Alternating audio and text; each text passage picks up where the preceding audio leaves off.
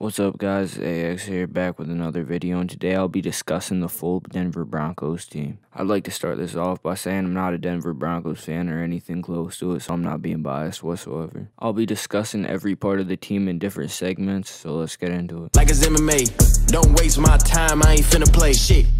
Yeah, niggas in the game. The first thing I would like to discuss is the corners, and I'd like to say overall it's really solid. They have a really promising rookie in Patrick Surtain, and he's been amazing all throughout college. He's really aggressive on the line of scrimmage and a really good open field tackler. He allows little to no catches and always makes a play on the ball. I'd like to say Patrick Surtain is a high risk, high reward type player. It's a hit or miss, but if it's a hit, he's going to be amazing. I know he's not proven yet, but I think honestly he will be an amazing NFL player. Next on the list is Bryce Callahan, and he had an amazing year last year. He's decent at zone coverage and very good at man-to-man. He's a pretty good punt and kick returner also. He's just a complete player all around. If I had to rank Callahan out of 10, I'd give him probably like a 7 to an 8. There's always room for improvement, but is it essential? No. Next is Kyle Fuller, and I have to say this man is the definition of underrated. In my opinion, he's one of the hardest hitting corners in the league. He was a big tribute to the Bears' success, and he was just amazing for them all around. I was really surprised when they cut him, but that was an amazing pickup for the Broncos. If he does get one of the starting corner roles, which he might not, he's going to play amazing. He's a very solid corner, in my opinion, probably top 20. The Broncos have a no-fly zone secondary, and you'll see more when I get into the safeties. I think they have one of the better, if not best, group of corners in the league. It all honestly depends if Patrick Surtain lives up to the hype or not. So Patrick Surtain not being proven yet brings my overall grade to the corners to a B+.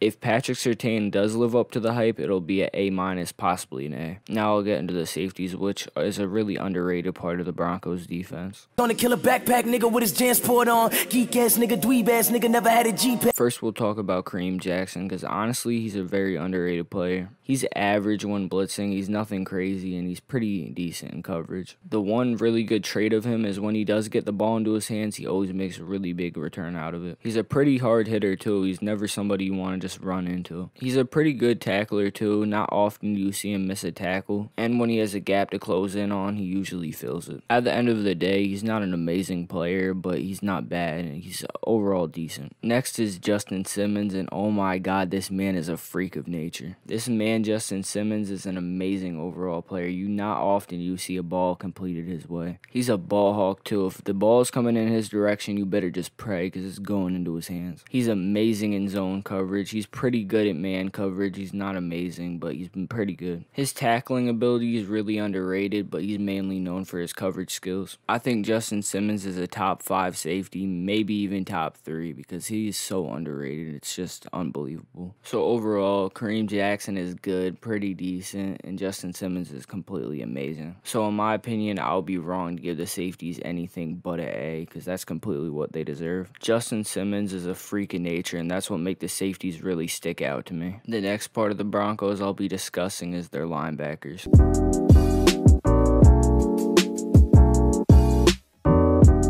And I'm going to say this now, Von Miller and Bradley Chubb, they're considered as outside linebackers. They're not considered on the defensive line. That there will change the overall grade of the defensive line and the linebackers. The first person I'll be talking about is Von Miller, and right here I'm going to say he's still good. He's obviously not as good as he was in his prime, but that doesn't mean he's bad overall. He's coming off a big injury, an ACL tear, but honestly I think he's still going to have it in him. Von Miller's going to come with determination to prove everyone wrong, and I'm not doubting whatsoever that he will. He's still a really solid run stopper. He can easily finesse off the edge. He's just a good player overall. Von's made a career off of sacking people and forcing fumbles, and honestly I think he'll just continue doing just that. Everyone knows how great of a player Von Miller was, and honestly I think he'll just live his legacy on. Next I'll be talking about Bradley Chubb, and overall he is a very underrated player. He's amazing at coming off the edge and kind of reminds me of a prime Von Miller. I'm not saying that he's the next Von Miller, but I'm not saying that he isn't. He's also a really good run stopper, and overall he's just built. He always gets really fast block sheds, and other quarterbacks should just be terrified whenever they see him. He's a really good player, and there's only room for improvement from here on out. The last linebacker I'll be talking about is AJ Johnson. I'll be dead honest, I've never heard of this guy before recording this video, and honestly he's a pretty solid player. He's not bad. In his 2020 season with the Denver Broncos, he had 124 tackles, 1 sack, and 0 interceptions. He's an average run run stopper. He's a pretty good tackler, but he's definitely a liability in coverage. The only standout quality by Johnson is open field tackling. It's pretty good. So overall, he's an okay linebacker. He's nothing crazy and definitely not anything compared to the other two linebackers on his team. And I'll say this here right now, it's a crime to put this anything below an A. If A.J. Johnson improves, honestly, I think this whole entire linebacker core could be an A+.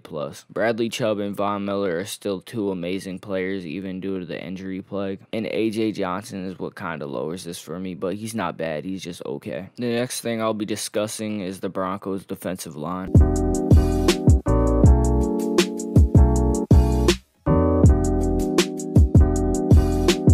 Like I said before, Bradley Chubb and Von Miller are not included on the defensive line since they're both linebackers. And there's not too many standout players on the defensive line, I'll tell you that. Since Von Miller and Bradley Chubb usually play out on the ends, there's not really too many standout defensive line players. One standout player to me is Shelby Harris. He's honestly a really good tackler, and he's a pretty good block shedder. He stepped up a little bit when Von Miller was injured, and that's all that really matters. Mike Purcell, he's decent, nothing crazy. Draymond Jones, he's decent.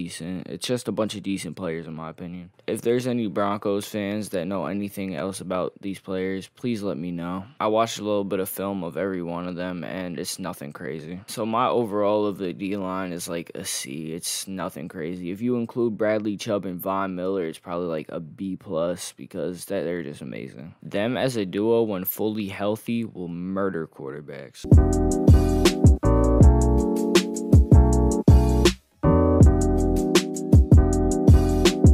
So I'll say this now, this defense does not have too many flaws. It's a really good defense. Their corners are really good. Their safeties, they're really good. Their linebackers, they're really good. Their D-line is pretty decent. I don't know. Without Von Miller and Bradley Chubb, the D-line's pretty bad. But with them, it's pretty good. So my final grade of this defense is an A. Because it's one of the best defenses in the league when fully healthy. If you don't include Von Miller and Bradley Chubb on the defensive line, it's probably like a B+.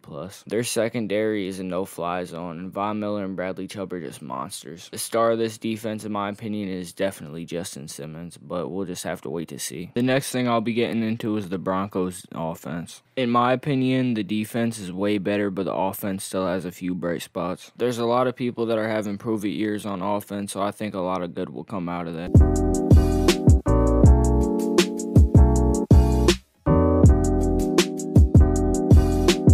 The first part of the offense we'll be talking about is the quarterbacks, and this is probably the weakest part. We don't know who's starting yet because there's a QB competition, but either way, I don't think it'll be that good. First, we'll talk about Drew Lock, and honestly, I do not think he's a good quarterback whatsoever. There's a lot of negative traits about him, so before I list those, I would like to say the positives. First, out of nowhere, this man will have a random game and play like a franchise quarterback. Another thing is he's pretty good at play action and going through his reads really fast. I don't know, there's not a lot of positives, so I'm just trying to give him the benefit of the doubt. Now I'll go through the negatives because there's a lot of these when it comes to Drew Lock. He's bad at reading pressure. He's a one-read quarterback. He throws too many interceptions. He's terrible at scrambling, and I'll keep going. He fumbles too often. He's really, really bad in the red zone, and overall, he's just not a good quarterback. Now I'll talk about Teddy Bridgewater, and this is when it gets somewhat better. I honestly think Teddy Bridgewater should start over Drew Lock this year, and I think he will. Some of the negatives of Teddy Bridgewater is he's really bad with fumbling, especially near the goal line. Another thing is he's really, really inconsistent. Sometimes he'll have a bad game and sometimes he'll have a really good game. He also goes through his reads too quickly sometimes, and other times he goes through them way too slow and takes a sack. But I'll say when he's on his A game, he plays completely amazing. I'll tell you that. I won't waste too much more time on the quarterback room, so overall I'll give it a C-. Drew Lock's bad, but on a prove-it year. Teddy Bridgewater's average, so overall it's a C-. If one of them prove me wrong and go off this year, good for them, but honestly, I just don't see it happening. Next, I'll be talking about the running backs, and honestly, this part's all over the place.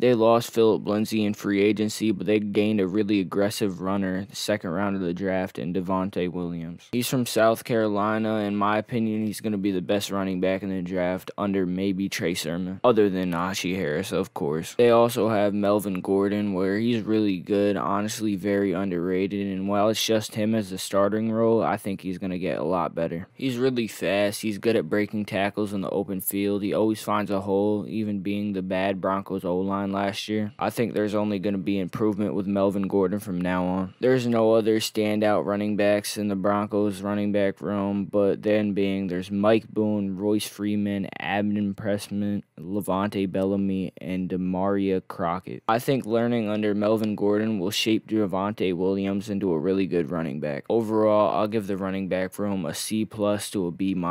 It got worse losing Philip Lindsay, but definitely getting Javonte Williams in the second round of the draft will be a really good pickup. The next part of the Broncos offense I'll be discussing is their offensive line.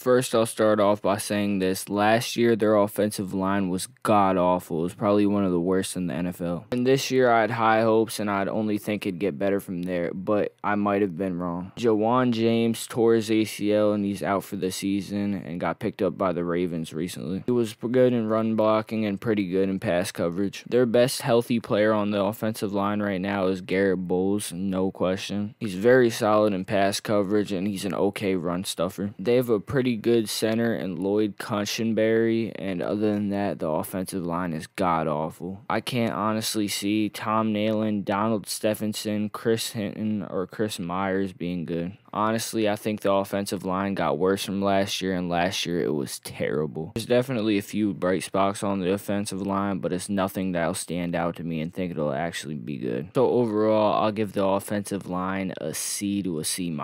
It could be better from last year, or it could be worse. I honestly can't tell, but they definitely took a few losses. The next part of the Broncos I'll be talking about is their tight end.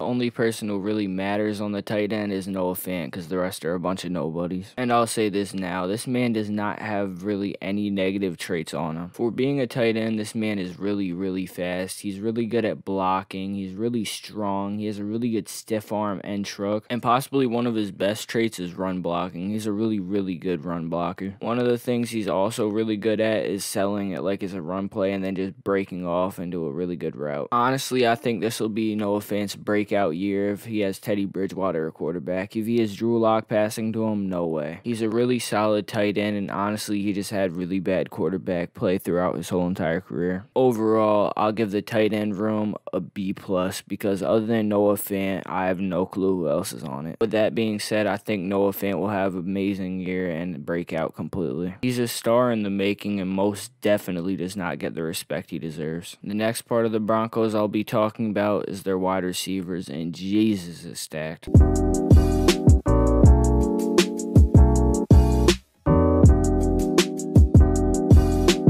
First off, we'll talk about Jerry Jeudy, and he had an okay rookie season, but honestly, he's just an amazing route runner. I think this year will be his breakout year, and I'd honestly already put him in my top 5 route runners in the NFL. Honestly, just the way he's able to sell routes with really sharp and fast cuts just amazes me. Honestly, the only thing stopping Jerry Jeudy from being an amazing wide receiver is his inconsistent hands. There will be some plays where he just absolutely mosses and makes an insane catch, and there's others where he'll just drop wide open passes. For an example, the second game against the Chargers, he had 6 drops in the whole entire game. He finished second in 2020 of drop passes with 14. If he just fixes his hands and becomes more consistent, he's going to be an amazing NFL wide receiver. The next Broncos wide receiver I'll be talking about is Courtland Sutton, and coming off an ACL tear, he has a lot to prove. He's a really good receiver and honestly does not have any flaws. He can gain separation pretty easily. He's a really good route runner. He is pretty good speed. He's just amazing. One of his best traits, in my opinion, is catching, and it's shown off pretty amazingly because of his terrible quarterback play. He gets thrown hard to catch balls and usually always comes down with them. He's a really solid player, and I can't wait to see what he does coming off an ACL tear. Deshaun Hamilton and Tim Patrick will have to fight out for the wide receiver 3 role, but honestly, I think they'll both be really solid at it, but overall, I'll give Tim Patrick the edge. Overall, I think the wide receivers are the best part of the Broncos offense, and they're the most standout piece to me. Overall, I'll give them an A-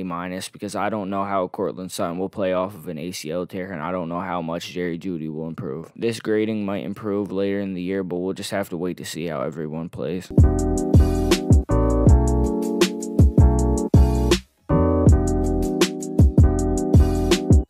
So overall for the offense, I'll give them to a B to a B-.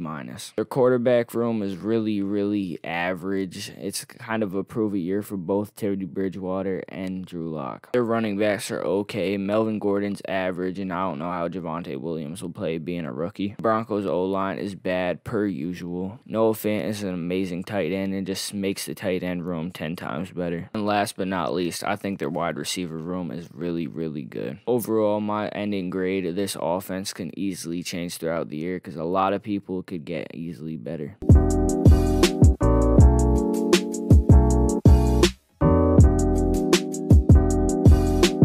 My overall grade for the Broncos team is a B+. There's some really good players on this team, and it has an amazing defense and an okay offense. This Broncos team is really young, and it has a lot of surprises to come with it. This year, the Broncos are going to sweep under a lot of people's radars, and honestly, I have them making the playoffs. I have a lot of hope in this young Broncos team, and honestly, I hope they prove everyone wrong because they have a lot of people doubting them, considering how they overhyped them last year. If you made it to the end, thank you. I know this is a longer video than usual. I appreciate it. Leave your opinions on this Broncos team down below, and I hope to see you in the next video. Peace out.